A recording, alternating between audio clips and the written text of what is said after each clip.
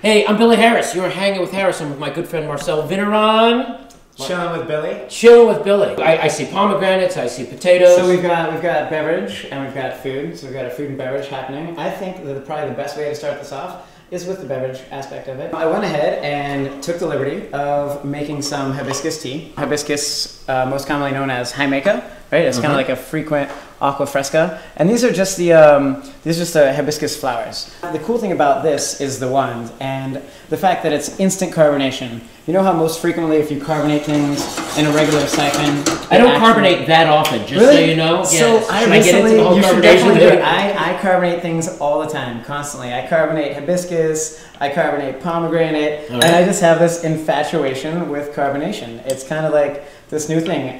If you have to be infatuated with something, this will be it. I think everything's better with bubbles. I kind of love bubbles. I think everything, you know, that should be a bumper sticker. Everything's better with bubbles. These are the potatoes. They're tricolored peewee potatoes from Weiser Farms, right? And what I'm doing right now is cooking them in the style of the Canary Islands. Okay. And what they do in the Canary Islands is the fishermen actually cook their papas. They cook their potatoes in salt water, straight out of the ocean. Okay. So what I did here is made my own sort of like saltwater mixture, and you can kind of see this happening right now. Sure, it's getting a nice coating on it. Right? The water is evaporating, and the salt is like recrystallizing around the exterior of the potatoes, which is going to give it like a really nice texture. Sure. Because potatoes are so starchy, they lend themselves really well to salt, and they're going to end up looking like, I think, like little like pebbles, almost like little rocks. There's a perfect moment when you want it. If you shake it too much, you're going to shake off all the salt, right? Sure. And if you keep it on the flames too much, the salt will actually start exploding off. What do we have over there? So these are actually freeze-dried blueberries. Okay.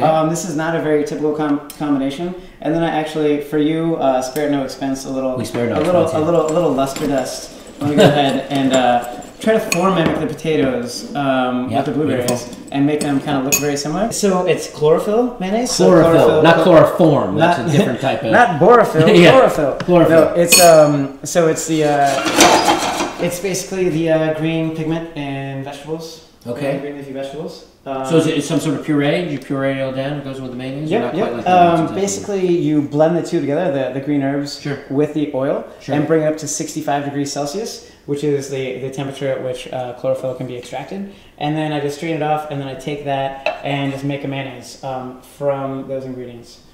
We got some blueberries. Freeze-dried blueberries with some sort of angel dust on top, and then the potatoes, and we're going to garnish it with a little greenery on the scenery. Nice. Right? It's kind of re-emphasizing the whole like chlorophyll aspect of the dish with the herbs. And then I think we should smoke it. Right? Now we have fire and a machine. We're burning some apple wood.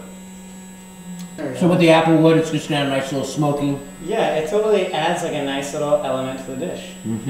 Smokiness kind of like just contributes this whole new aspect to the dish. Of like you get the sweetness from the blueberries, the saltiness from the potatoes, the earthiness from the smoke. So now that this is prepped, working on the cocktail thing, you have some other stuff going on, right? Something on the SyFy channel, a little new show. Yeah, new show coming out, which is pretty exciting. The show is essentially about me starting up my catering company here in LA. And cool. just catering a lot of parties. The whole menu, the venue is always like very like unique to whatever that particular party may be for. Sure. SyFy channel premiering in the wintertime.